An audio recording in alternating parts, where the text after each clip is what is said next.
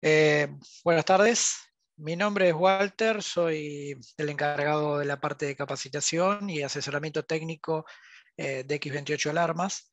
Y en esta ocasión nos vamos a encontrar para charlar un poco de lo que es los modelos KL20, eh, los cuales vamos a ver sus diferencias entre los tres modelos existentes y sus características y programaciones.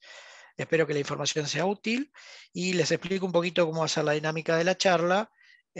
Vamos a tener una parte de oración que va de parte mía y después vamos a dejar abierta una etapa de preguntas para que ustedes puedan consultar y aquellos que se animen lo pueden hacer o levantando bien la mano, como dice bien la pantalla, a través de la indicación de Zoom, o escribiendo por chat y Mora me va a transmitir la consulta.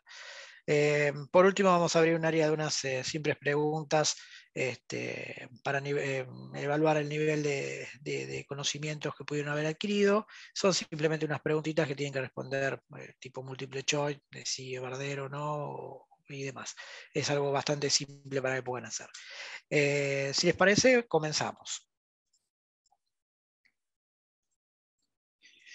Bueno, para empezar lo que vamos a ver es qué es un modelo KL20 y cuáles son sus diferencias con los modelos de la línea Z que muchos de nosotros ya conocemos.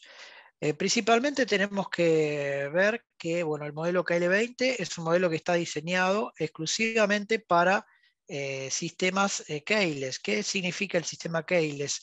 Es un sistema que el vehículo hoy, los vehículos nuevos están trayendo, en el cual a través de la apertura y cierre del telecomando de fábrica del vehículo, hace unas indicaciones con las luces de giro. ¿Sí? Básicamente la condición que el vehículo tiene que tener para que nosotros podamos colocar un sistema keyless es que el vehículo, un sistema KL es que el vehículo disponga de sistema keyless. La indicación, por supuesto, la hace con luces de giro el vehículo y la hace en la apertura o cierre con el telecomando original. Eh, con relación a la línea Z, bueno, la diferencia principal que existe es esta, que el sistema KL no opera con los transmisores nuestros, sino que opera, si bien después vamos a ver que ahí está la posibilidad de poder hacerlo operar también con transmisores nuestros, pero básicamente el modelo opera con los mismos telecomandos que el vehículo trae de fábrica.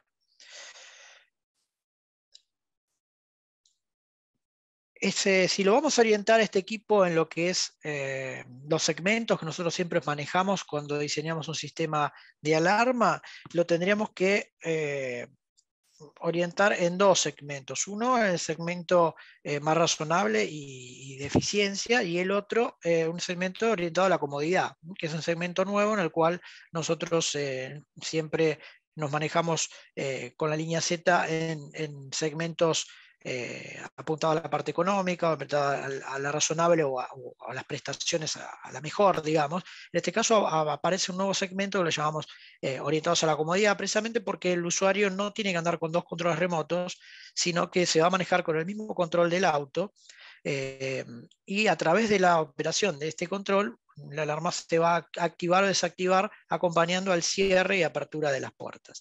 Por otro lado, el gran beneficio que esto permite es poder conservar todas las prestaciones que el sistema keyless dispone en el auto. Hay muchos vehículos que el sistema keyless simplemente lo que hacen es cerrar y abrir puertas, pero en otros casos, manteniendo la presión de la tecla, logran subir los vidrios o cerrar los espejos del vehículo. Bueno, todas estas prestaciones que el sistema keyless tiene en este tipo de vehículo, la va a conservar.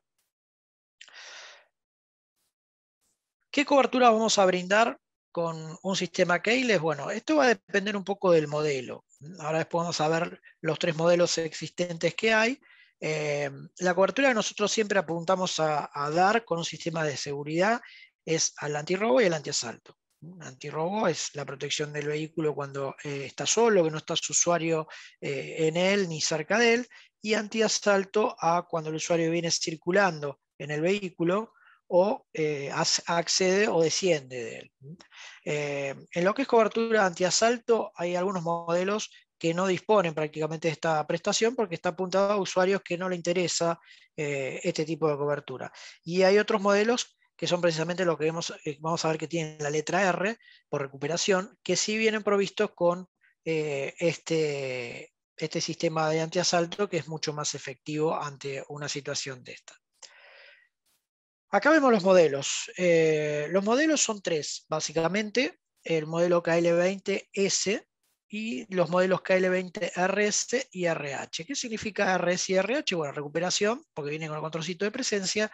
S porque viene con una sirena S21, que es una sirena inteligente multitono, pero no con asistencia de voz. Y H, en el caso de la KL20RH, dispone del control de presencia, pero también dispone de una sirena asistida por voz, lo cual hace mucho más completo a nuestro equipo. Acá hay algo a tener en cuenta. Bueno, los modelos KL20S es un modelo básicamente, este tipo de modelo de alarmas, es un modelo que está diseñado exclusivamente para operar con el sistema keyless y no permite ni adicionarle un control remoto de presencia, o sea que no podríamos convertirla en una RS o RH, y tampoco podemos adicionarle controles nuestros, llegado el caso de que exista, como realmente existe, un dispositivo que nos permitiría poder operarla también con controles nuestros. Precisamente, ¿por qué no lo permite hacer? Porque no dispone de placa receptora, o sea, no hay un receptor que recepcione a los controles remotos. Ahora, esto va a tener que ver en cómo opera el sistema keyless en el auto y van a ver que, más allá que trabaje con la llave original, no hay un enlace por radiofrecuencia, sino que hay una memorización de una secuencia que realiza el auto cada vez que uno cierra o abre. Bueno, sigamos adelante. Bueno, entonces si vamos a las características de los modelos KL, vamos a tener que, bueno, aprende secuencia de activación y desactivación. ¿Qué significa esto? Lo que hablábamos recién. O sea, no hay un enlace por radiofrecuencia entre el control remoto que el auto dispone, que por supuesto también trabaja en 433 MHz como los nuestros, pero no hay un enlace de ese código o de esa transmisión, sino de lo que hace el vehículo en el momento de que uno cierra o abre las puertas. Como bien decía antes, cuando yo abro y cierro las puertas, el vehículo hace una operación no solamente con la traba de puertas, sino que también hace una indicación con las luces de giro, tanto para la apertura como para el cierre. Por eso es la condición de que el vehículo disponga de este sistema para poder poner el modelo KL, si no tendríamos que poner una línea Z. No importa qué tipo de indicación, porque cada marca, cada modelo de auto, inclusive hasta a veces dos modelos diferentes de la misma marca, difiere este tipo de indicaciones. Puede ser dos indicaciones, tres indicaciones, variar en los milisegundos de tiempo. No importa porque la central de alarma va a memorizar eso en modo de programación, que nosotros lo vamos a hacer ingresar, va a memorizar esa secuencia durante el cierre y sobre la apertura. ¿Y qué es lo que va a memorizar? Básicamente el tiempo y los pulsos que realiza con los motores de puerta y con las luces. Memoriza eso que ve en el momento del cierre y de la apertura, entonces va a responder siempre a esa indicación. Cuando la central de alarma reconoce esas indicaciones en el momento del cierre o la apertura, sabe que se tiene que activar o desactivar. O sea, como decía antes, no hay un enlace por radiofrecuencia, sino que hay una memorización de la secuencia que realiza el vehículo en milisegundos y cantidad de pulsos, tanto de los motores de puerta como de la señalización con las luces de giro. Sistema de asalto por presencia, bueno, esto es exclusivo de la línea que viene con la letra R, o sea, con los KL20RS y RH. No se puede poner de ninguna manera con una KL20S.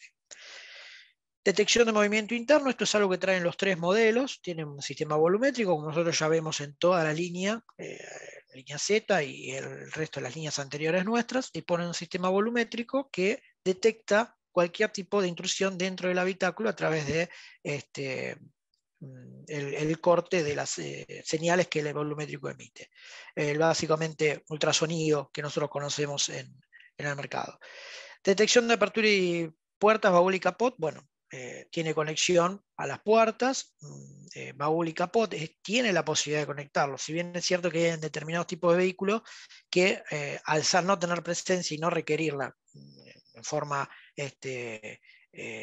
importante, digamos, la conexión de los pulsadores, a veces lo hacen trabajar todo con volumétrico y bueno, son elecciones de instalación. Nosotros recomendamos hacer todo el tipo de conexionados. El equipo viene con la protección de puertas, protección de baúl y protección de capó, más allá de la parte volumétrica. Y por supuesto un sistema inmovilizador, esto es en los 3 modelos, o sea, no va a permitir que el auto se lo pueda poner en marcha una vez que el sistema de alarma esté activado. En el caso de colocar una KL20S, muchas veces la conexión del encendido no se realiza por una cuestión de no trabajar o no cortar un cable del vehículo y no perder esta garantía que nosotros todos ya los instaladores conocemos, o la posición, la postura que muchas agencias se ponen. Como ya el auto trae un inmovilizador a través de la llave, o sea, utilizamos el mismo inmovilizador para que no lo puedan poner en marcha. Es como agregarle otro inmovilizador más, lo cual no tendría mucho sentido. Entonces, en ese caso, simplemente conectamos el contacto y ya logramos que el vehículo, en el momento de que no esté la llave, no arranque. Cuando disponen de presencia, sí, ahí debemos hacer la interrupción del encendido porque nosotros necesitamos parar el motor. Entonces ahí efectivamente debemos cortar un cable para generar la detención del vehículo. Señalizaciones con las luces indicadores de giro. Bueno, las señalizaciones que va a hacer con los giros, lo que es activación y desactivación, en realidad la realiza el vehículo, no la realiza el sistema de alarma, porque o sea, al momento de que uno cierra y abre las puertas, el sistema keyless es el que hace que las luces de giro se enciendan, y va a variar, depende del auto, si lo hace una vez o varias veces o hace alguna secuencia. En el caso de disparo de alarma o alguna anormalidad, ahí sí el sistema de alarma va a realizar estas indicaciones a través también de las luces de giro. Viene con una tecla LED en los modelos que no traen presencia, que está ubicada en el sensor volumétrico del lado izquierdo, la cual nos sirve para hacer todo lo que sea programaciones. En el caso que vengan con sensor de presencia, ya viene con un cableado igual que la línea Z, que al enchufarlo a la central de alarma deshabilita la tecla LED y nos permite hacer todo lo que sea programaciones y manejar la función de presencia a través de la tecla Touch. Programaciones de avanzada, por supuesto apuntadas a este modelo. Hay programaciones nuevas que tienen que ver, como hablamos recién, de la secuencia de aprendizaje y la secuencia de aprendizaje de cierre y de apertura.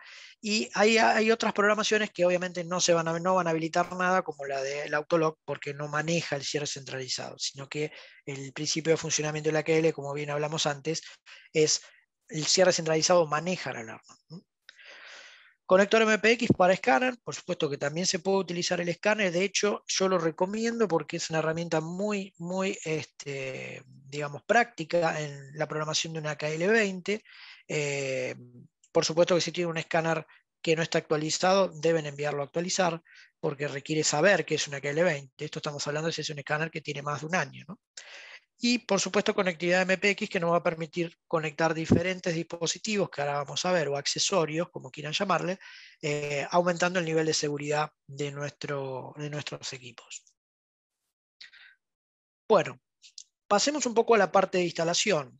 ¿Cuál es la diferencia con relación a una línea Z? Nosotros en la línea Z, que últimamente ya estamos bastante habituados a conectar los giros, pero en realidad la línea Z se podría conectar tranquilamente a las luces de posición sin ningún tipo de problema si uno lo desea. Viene provisto de 2 salidas que nos permite ir a los giros, pero podríamos hacerlo. No hay alguna condición en el funcionamiento del sistema de alarma que no nos permita elegir o poder tomar la elección de decir, bueno, quiero que trabaje con las luces de posición. Bueno, en este caso no es así. La KL20 a nosotros nos obliga a conectar las luces de giro. ¿Por qué? Porque como decíamos al principio, el sistema keyless opera con las luces de giro. Y nosotros, en este caso, no solamente vamos a mandar indicaciones con las luces de giro, sino que también vamos a hacer una lectura de las luces de giro. Entonces, nos obliga a ir a estas luces para saber cuando el vehículo lo están cerrando o lo están abriendo. Por esta razón también no es posible agregar ningún tipo de dispositivo, ningún diodo para aislar la entrada, porque no es solamente una entrada sino una salida. Si nosotros pondríamos un diodo, podríamos encender las luces, por ejemplo, pero no podríamos monitorearla. ¿Por qué hago esta mención? Porque bueno, nosotros estamos acostumbrados a la línea Z cuando disponemos de autos que quizás tengan un sistema inteligente de luces que avisan que las lámparas están quemadas y demás, tomar la señal de los giros o luces de posición mediante diodos y aislar eléctricamente los circuitos para que no nos generen problemas en los indicadores.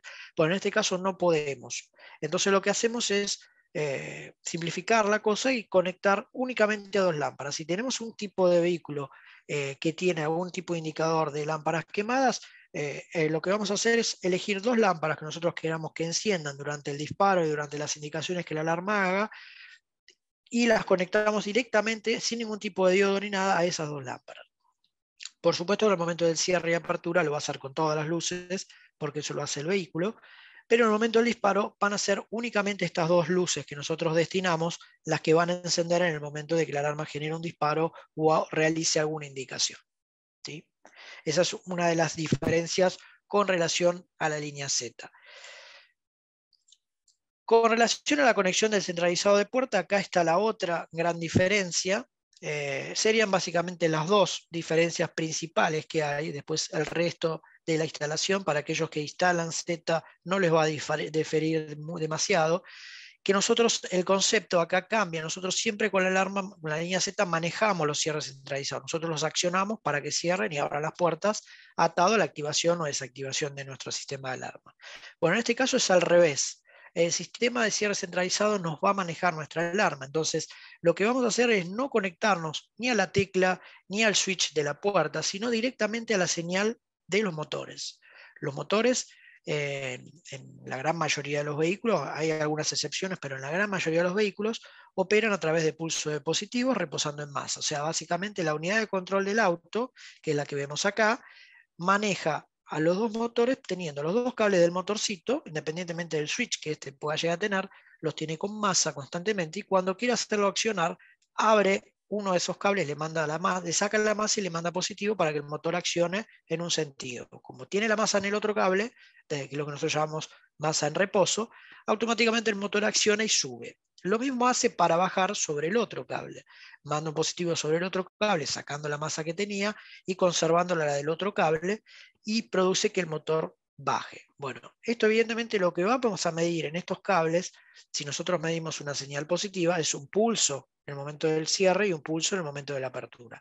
Estos dos pulsos son los que la central de alarma va a memorizar y va a leer a través de las conexiones del cable gris y del cable verde, para saber cuándo se tiene que activar y cuándo se tiene que desactivar.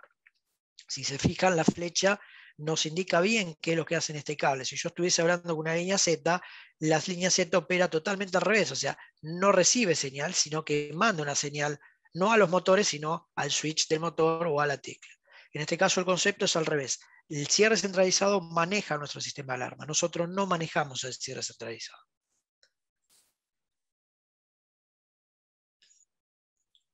Bueno, programaciones. Las programaciones vienen atadas y heredadas de la línea Z y la línea inclusive F y G, yo diría. El mecanismo nuestro de programación siempre es el mismo. Recuerden cómo ingresamos al modo de programación con la línea Z, que es a través de la puerta, la desactivación de la alarma y las 5 presiones del touch. Eso en esto va a ser igual, siempre y cuando ya tengamos grabado el control del auto y que nos permita activar y desactivar. Como la KL20 no tiene controles grabados, porque no opera con controles nuestros, lo primero que tenemos que hacer es grabar la secuencia de los transmisores. Esto estamos hablando de una KL20S. Después vamos a ver en los modelos que viene presencia, ahí va a cambiar, no mucho, pero cambia algo por el tema de la memorización del control de presencia. Pero el modelo KL20S, ¿cómo la vamos a programar? Lo primero que nosotros tenemos que hacer cuando terminamos de instalarla es colocar el fusible de la alarma con la puerta abierta. Es fundamental que esté realizada la conexión de la puerta. Si, como dije antes, no hicimos la conexión de los pulsadores porque vamos a cubrir con volumétrico y no queremos realizar la conexión de los pulsadores, bueno, tendríamos que para este momento, para el momento de programar, poner el cable naranja masa, que es como viene la entrada de puertas por default, simulando la apertura de la puerta, ¿sí? Entonces, de esta manera, la alarma nos va a dejar ingresar al modo de programación cuando realicemos las 5 presiones de la tecla LED, ¿sí? Entonces, volvamos al principio. Colocamos el fusible, puerta abierta o cable naranja masa, Inmediatamente después de que pusimos el fusible, no pueden transcurrir más de 5 segundos, realizamos 5 presiones con la tecla LED. Recuerden que en el botón, en el volumétrico del lado izquierdo, el LED que enciende e indica la activación y desactivación del sistema de alarma también es una tecla, la que nosotros denominamos tecla LED. Entonces presionamos 5 veces esa tecla. Las presiones no tienen que ser ni muy lentas ni muy rápidas, 1, 2, 3, 4, 5 a ese ritmo. Y inmediatamente la alarma va a entrar en el modo de programación. Una vez que entramos en el modo de programación, y vamos a tener una indicación obviamente con las luces y con la sirena, ¿qué es lo que vamos a hacer? Es ingresar el código que corresponde al grabado de la secuencia del telecomando del vehículo, que en este caso es el código 71. ¿Cómo vamos a ingresar este código? 7 veces de presión del touch, hacemos una pausa y nuevamente una presión del touch, y automáticamente ahí ya ingresamos el código 71. Lo único que nos queda hacer es presionar el telecomando del auto para cerrar, generar que el auto cierre las puertas para que la alarma grabe esa secuencia. Obviamente va a ser la secuencia con los giros y con la traba, y automáticamente me va a hacer un aviso, una confirmación como que grabó esa secuencia. Seguido a eso, voy a ingresar el código 72, 7 presiones, pausa, 2 presiones, y voy a apretar el telecomando del auto para abrir. Me va a hacer lo mismo, va a grabar la secuencia de apertura y automáticamente ya va a quedar grabada tanto la secuencia de cierre como de apertura. Para finalizar, lo único que debemos hacer es colocar el auto en contacto y automáticamente va a cerrar la programación. Algo importante a comentar: nosotros necesitamos que el vehículo realice la secuencia que hace en el momento de que cerramos y abrimos las puertas.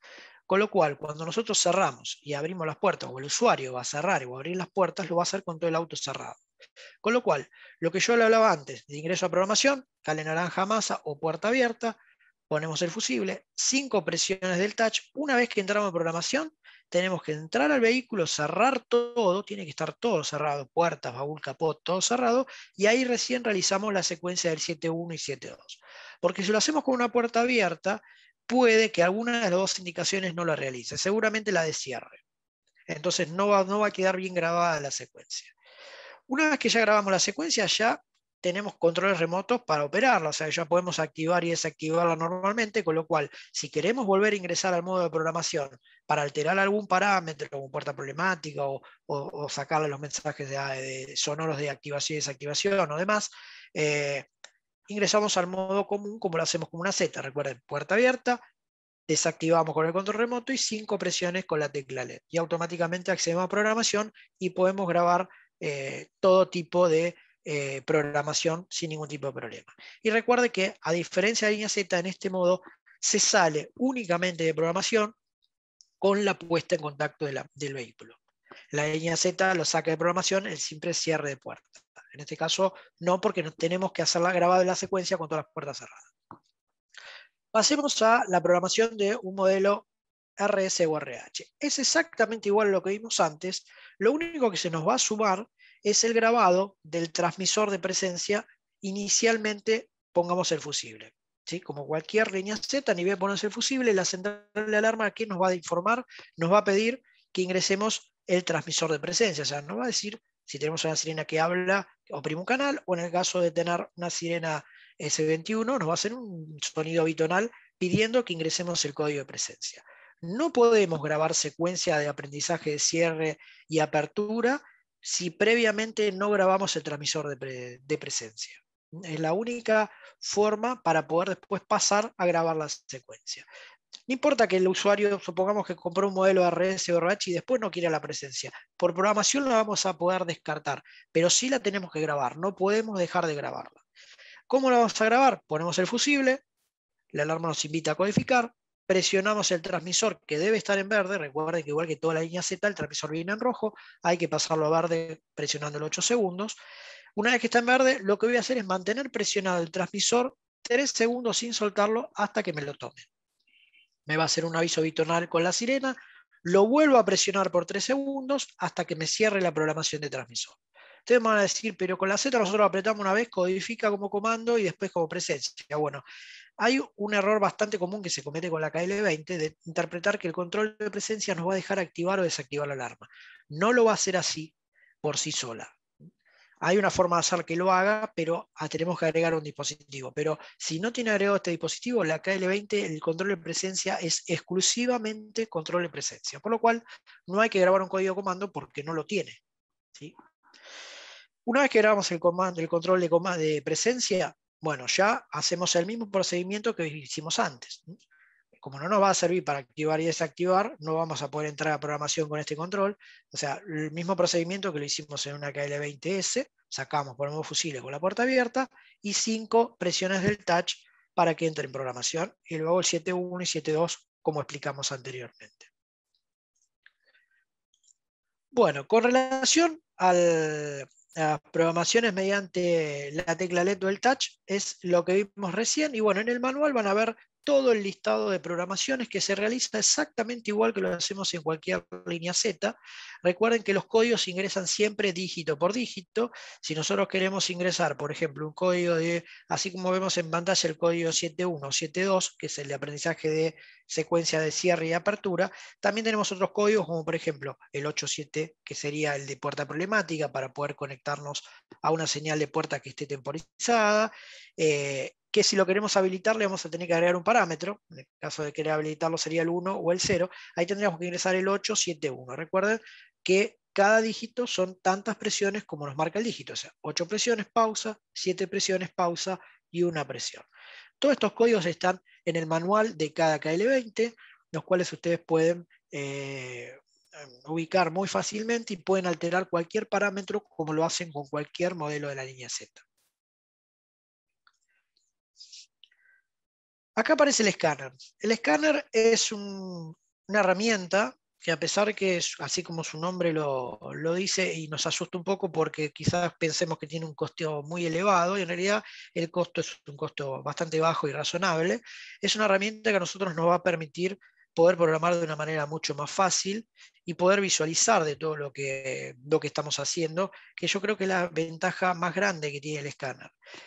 Nada de lo que hacemos con el escáner no vamos a poder hacer manualmente, usándolo como herramienta de programación, ¿no? Como herramienta de diagnóstico quizás sí, pero como herramienta de programación podemos realizar todo lo que hacemos manualmente, pero básicamente tenemos una manera más fácil de acceder y una manera de visualizar lo que estamos haciendo. En lugar de estar atado a códigos, como vimos o hablaba recién, simplemente recorriendo el menú podemos alterar los parámetros que nosotros queramos. Por eso hablaba que el escáner es una herramienta muy útil en la KL20, porque supongamos que yo quiero grabar la secuencia de cierre o apertura, simplemente me meto dentro del auto, enchufo el escáner, cierro todas las puertas, aprieto la P para que entre en modo de programación, y después con el cursor busco secuencia de cierre, codifico, secuencia de apertura y codifico. Ya me desligo si está la puerta conectada, si lo tengo que poner a masa y demás. Y las presiones, fundamentalmente, que podemos en algún momento caer en el error de equivocarnos las veces que presionamos. Por eso digo que el escáner en una KL20 es una herramienta muy útil, y si ustedes van a empezar a comercializarla, sería importante de que dispongan de uno. No fundamental, pero sí importante. Bueno, acá aparece este modulito o accesorio o dispositivo que yo hablaba recién, que nos permite en los modelos KL20, RS y RH, precisamente porque disponen de receptor, poder de alguna manera convertirla en algo como una KL20 más una Z20, ¿sí? O sea, podemos utilizar nuestros controles remotos y aparte también poder utilizar el control de presencia como un control que nos sirva para activar o desactivar. Este modelito, que es muy reducido, el tamaño que tiene es similar al del MB, tiene que tener un centímetro y medio de ancho por unos 2 centímetros de largo, es muy muy pequeño realmente, y las simples conexiones que tiene son positivo, negativo, MPX, que van a la central de alarma, y 3 conexiones más que tienen que ver con el cierre centralizado del auto, apertura, cierre, y un común que se debe conectar a masa. ¿Qué prestación nos va a dar este modulito? Nos va a permitir hacer dos cosas. Primero, grabar transmisores nuestros, ya sea el control de presencia como comando o transmisores de comando, ¿sí? Nos va a permitir grabar transmisores nuestros de comando, permitiéndonos la activación y desactivación a través también de estos controles. Ahora, ¿qué sucede? En el modelo KL20 yo recién hablaba que nosotros no manejamos el cierre, sino que el cierre nos maneja la alarma. Entonces, este modulito tiene esas dos conexiones para que nosotros, además de leer el cierre, también podamos manejarlo a través del switch o la tecla. La misma conexión que haríamos en una línea Z. Está pensado básicamente no para ponerlo con un modelo KL20 RS y tener las dos posibilidades siempre, sino que se lo puede hacer, pero en realidad está pensado porque el telecomando del auto es un telecomando que es muy costoso. Entonces, darle la posibilidad al usuario que en el caso de haber perdido el telecomando original, o se lo hayan robado, o se haya deteriorado, se haya dañado, poder a través de este simple dispositivo poder comprar un control nuestro, que obviamente es muchísimo más económico, y poder seguir utilizando su sistema de alarma. Básicamente la idea de este dispositivo es esa. Por supuesto que si a algún usuario le interesa tener las dos funcionalidades y tener controles para poder activar y desactivarla y usar el del auto, lo puede hacer, se puede poner. Recuerden que es simplemente, eh, es exclusivamente para la línea KL20 RS y RH porque disponen de receptor.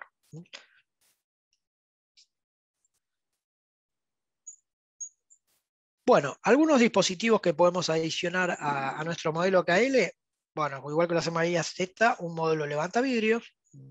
Si el auto, a veces se coloca muy poco cuando son sistema KL, porque el auto quizás tiene ya un levantavidrio con el sistema KL, entonces no tendría sentido agregar otro levantavidrio. Pero bueno, si no lo dispone, se puede agregar. Recuerden que es un módulo que da dos ventanillas y dependiendo de cada vehículo puede llevar hasta uno por ventanilla. En BBOC, esto nos va a ayudar a disparar, a tener un mayor poder sonoro en nuestro sistema de alarma, además de las sirenas ya existentes, ya sea la que habla o no. El MBOC nos permite en el momento del disparo, únicamente en el momento del disparo, sumar la bocina del auto y generar un poder disuasivo mucho mayor. Autolay MPX, esto es para encender las luces en forma automática y evitar las multas en la ruta. Un DMIC, dar protección de rotura de cristales, aparte del sensor volumétrico. Y el sensor DMB, que nos va a permitir la protección del robo de las cubiertas o el antigrúa, digamos, para llamarlo de alguna manera, que son accesorios heredados ya de la línea Z, ¿no? Cualquiera de ellos tienen conectividad MPX, lo cual lo vamos a conectar de una manera muy simple a nuestro sistema KL a través del positivo, negativo y MPX. No vamos a poder poner de ninguna manera el radar es exclusivo para la línea Z30 en adelante y la línea de moto, precisamente porque se debe incorporar con la tecla, la cuarta tecla de los controles de estos modelos. Y por último tenemos la compatibilidad con dispositivos más complejos, ¿sí? Bueno, tenemos el SAT o el pager, son dispositivos que a nosotros nos permiten a nuestro sistema de alarma no solamente comandarlo a través de mensajes de textos, sino también poder saber todo lo que está sucediendo con nuestro vehículo. Es posible conectar un SAT como un pager sin ningún tipo de problema a cualquier modelo KL. Lo único que tenemos que tener en cuenta es que si nosotros tenemos una KL y no tenemos un KL ACP colocado, no tenemos la posibilidad de manejar los cierres del auto, porque la alarma está leyendo los cierres. Entonces el SAT, los comandos de trabar y destrabar no van a estar operativos, y lo mismo si logramos la activación o la desactivación, lo va a hacer únicamente, va a activar y desactivar nuestra alarma, pero no nos va a comandar los cierres centralizados, ¿sí? Para que esto sea posible, tendríamos que tener instalado un KL ACP que nos da esa posibilidad de poder manejar los cierres más allá de grabar controles remotos nuestros. Tanto el SAT como el pager, como decía bien hace un rato, son posibles cualquiera de los dos de conectar sin ningún tipo de problema a cualquiera de los modelos KL20 que tenemos disponibles. Por supuesto que la detención del motor se puede realizar en cualquiera de los tres modelos, siempre y cuando esté conectado a la conexión del encendido. Yo antes hablaba que los modelos KL20S a veces la conexión del encendido no la hacemos porque utilizamos el mismo antiarranque que el auto trae. Pero bueno, si queremos detener el motor con un SAT o un pager, en ese caso, a igual que lo hacemos en el otro por la presencia, deberíamos tener realizada la conexión del encendido. Por último, tenemos el modelo CarCam MPX, que nos va a permitir hacer una filmación de todo lo que sucede en el vehículo mientras uno viene circulando, y también ante cualquier anormalidad que se genere con el sistema de alarma o con el mismo vehículo, una apertura de puerta, un golpe, la detección del DMB, cualquiera de esas actividades va a generar que la CarCam encienda y empiece a grabar. Para aquellos que no conocen la CarCam, es una cámara para auto que lo que nos hace es filmar todo lo que uno viene haciendo durante el manejo del vehículo, básicamente para poder grabar toda situación de accidente o lo que se pueda generar durante el manejo. Al tener conexión MPX, lo que hacemos también es asociarla al sistema de alarma, y no solamente graba en el momento que el vehículo se le pone en marcha, sino que también grabaría ante cualquier anormalidad que con el sistema de alarma se genere o con el vehículo. Bueno, por último tenemos la aplicación, que tanto para Android como para iPhone se descargan ya nuevamente del Play Store o del Apple Store, cualquiera de los dos. Ya están disponibles para poder descargarse. Es totalmente gratuita y nos permite, a través de simples botones, poder comandar nuestro SAT. También vamos a poder comandar una KL20. Por el momento no hay una actualización de la aplicación que nos permita cargar directamente la KL20 y que nos aparezcan los botones dedicados para una KL20. Como hablaba antes, va a existir el botón de trabar, destrabar, y lo que ustedes van a tener que poner cuando configuren la aplicación, poner SAT1, no pueden poner, como en el caso de Z50, directamente la Z50. Entonces va a habilitar los comandos para un SAT, los cuales algunos comandos de la aplicación van a tener que ver con una Z y no van a estar operativos con una KL, pero bueno, van a poder comandarla igualmente sin ningún tipo de problema, lo que es las prestaciones básicas de activación, desactivación, localización, detención del motor y ubicación.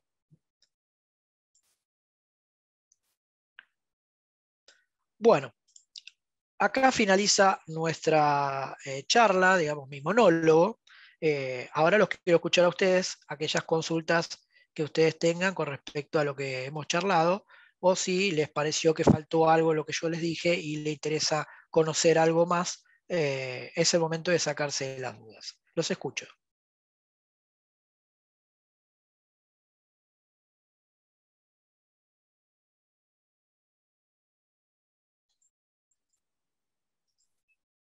Bueno, si tienen alguna duda pueden escribirla por el chat, como dijo Walter, o también levantar la mano y les activamos el micrófono, lo que prefieran.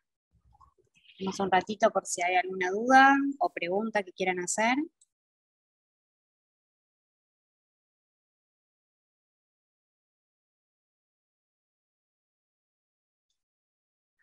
Bueno, Mora, si no hay consultas, yo diría pasar directamente a las preguntas.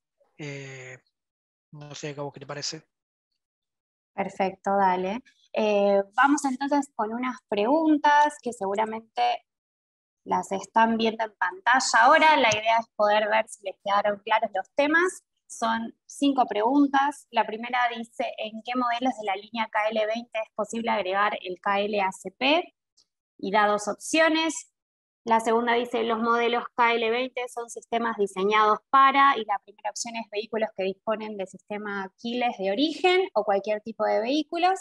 La tercera es una para completar con una oración que es verdadera y otra que es falsa. Tienen que seleccionar cuál creen que es la verdadera. Y la cuarta, ¿es posible conectar los modelos KL20A? También nos da 2 opciones. Y la última pregunta, ¿los modelos KL20 manejan el centralizado de puertas? Y hay 2 opciones también. Damos un ratito para que respondan.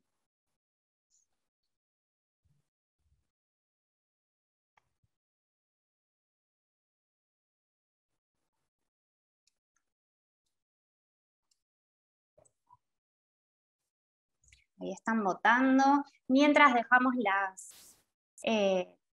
las votaciones, así van leyendo tranquilos las preguntas. Hay una consulta de Tony que dice, hola Walter, por favor, Sí. ¿qué hacemos con los clonadores? No sé. Perdón. Con los clonadores de Apertra que están en este momento. Con los clonadores, me imagino que debe estar haciendo mención a los inhibidores de la llave del auto, del telecomando. A ver, Confirmame Tony, si es así. si nos podés decir. Si no, que a ver, si se anima que habilite el audio, que lo charlamos. No sé a qué está haciendo mención. Bien, y ahí Juan Calio nos está diciendo que David quería hacer una pregunta. A ver, David, te estoy ahí solicitando audio. Ahí la escribió por el chat.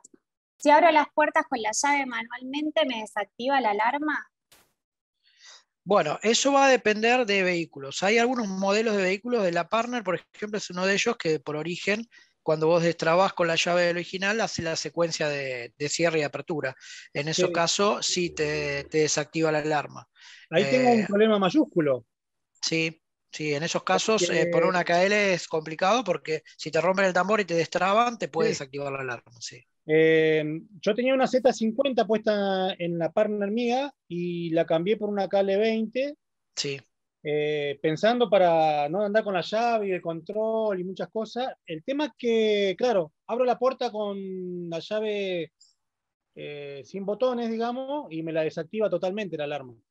Sí, sí, sí. Eh, La Partner, por eso te hice mención de la Partner, porque la eh, Partner es uno de ellos que hace esa secuencia cuando vos abrís con la llave del auto. O sea, te claro, desactiva la alarma tanto con el telecomando como con la llave original. Entonces, ahí tenés ese inconveniente. claro. Puntualmente pasa en la Partner. Hay otros modelos de Peugeot que no te lo hacen, pero en la Partner sí te lo hace. Inclusive Sí, hasta la nueva, no solamente las viejas. Se lo sí, sí, viene sí. heredando ese mismo sistema en todas las Partner. Yo tengo un modelo 2018 y bueno, me encontré con ese problema, así que ahora me voy a tener que pasar de vuelta a la Z50 porque queda descubierto.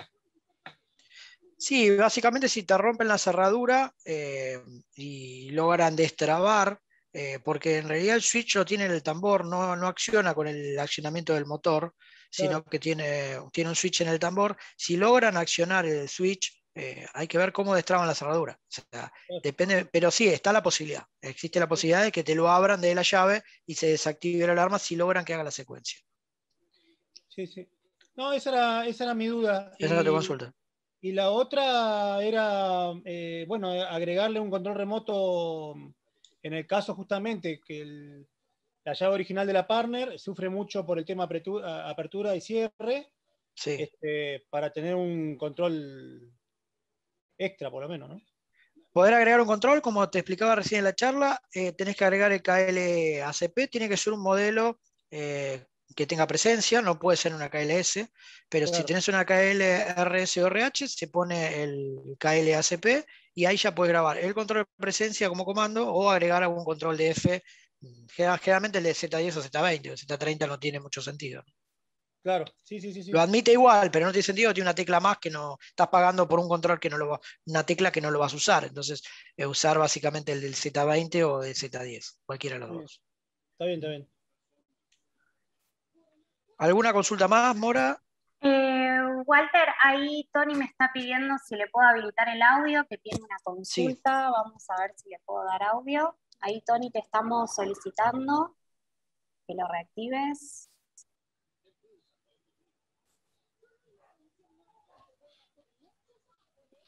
Tenés que aceptar la solicitud.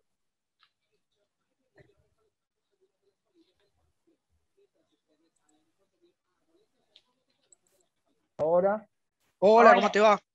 ¿me escuchás? Sí, perfecto. ¿Cómo andás, Decime. querido amigo? Tanto Bien. tiempo. Todo bien, todo bien. ¿Vos? Escuchá, te hago una de las cosas que están ocurriendo acá mucho en Tucumán, son las clonaciones de las llaves. Vos vas al súper, Sí, activas con tu llave, mayormente siempre son las Amaró y son las Toyota. Vos activas con la llave, se traba la puerta. Vos te vas al súper, cuando volvés el tipo te ha clonado a 20 metros, viene, abre, roba el panel, roba lo de adentro y vuelve a cerrar con la misma llave. Eso está ocurriendo mucho acá. sí. Fue una de las cosas por las cuales yo no instalé nunca KL20, porque teníamos Ujú. ese problema acá, ¿me entendés? Pero bueno, ahora por eso me he metido en el curso este, porque quería hacerte la consulta, ¿cómo se puede solucionar eso o no tiene solución? No tiene solución básicamente porque, o sea, tiene que ver con la parte de Sí, radiofrecuencia y cómo la llave exactamente. codificada te transmite. O Sí, sea, en los controles nuestros, no sé si habrán leído alguna vez en los manuales nuestros que figura que tiene un sistema de seguridad que se llama Rolling Code. sí, sí, El sí, sí, sistema de sí, Rolling Code lo que hace es mutar los dos primeros códigos sí. del transmisor, con lo cual cada vez que vos activás y desactivás, los 2 primeros dígitos del código mutan y cambian. Y a través de Eso otro no canal le ocurre, da. eso no me ocurre con la Z20 y la No, Z30, nada, automáticamente. Por eso la claro, vienen acá, por exactamente. eso no he puesto acá. Precisamente no ocurre porque vos podés clonar un código, pero no puedes saber la mutación que va a tener.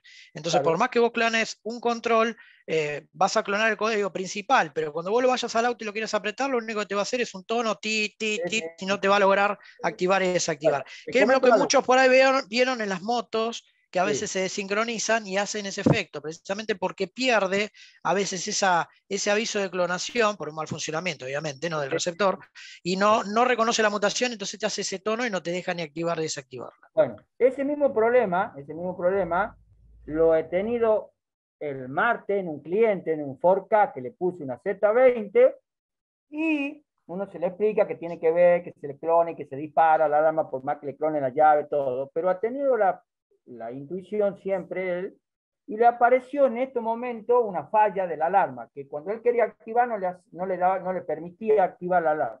Bueno, cerró con llave, se fue, volvió, lo metió en el garaje del departamento y ahí activó la alarma. Y tuvo una duda posible de que alguien le haya clonado esa señal. Ese otro No, apareció es, acá. Le digo, no puede ser porque no. es bastante improbable que puedan Exactamente. clonar un rolling code. Igualmente, ya te digo, yo tengo el tema de la clonación.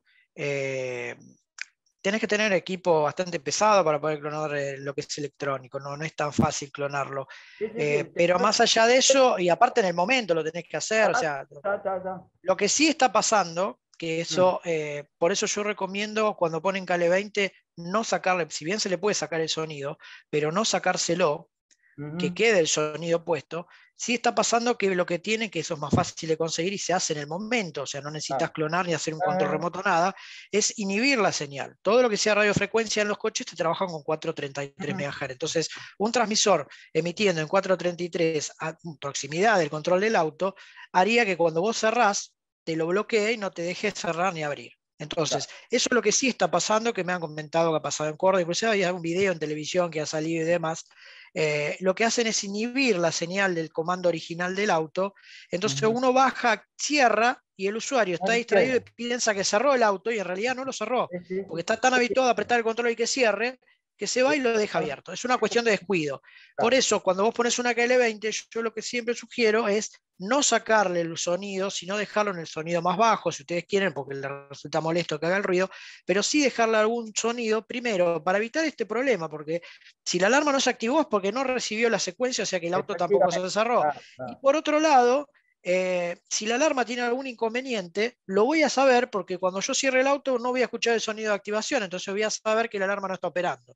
Claro.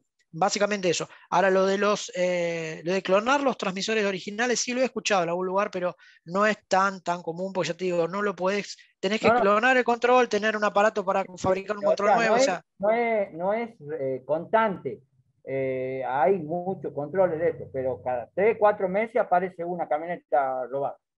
sí, sí, es muy posible que lo hagan. Yo no te digo que no. Lo que sí es más común que inhiban la señal de los controles. Esto sí se ha dado en varias partes del país con algún tipo de control o transmisor que emite en 433 y anula la señal que produce el control. Entonces utilizan el descuido de la gente, por ahí baja del auto y se confía en apretar la tecla del telecomando del auto y piensa que cerró el auto cuando no lo cerró.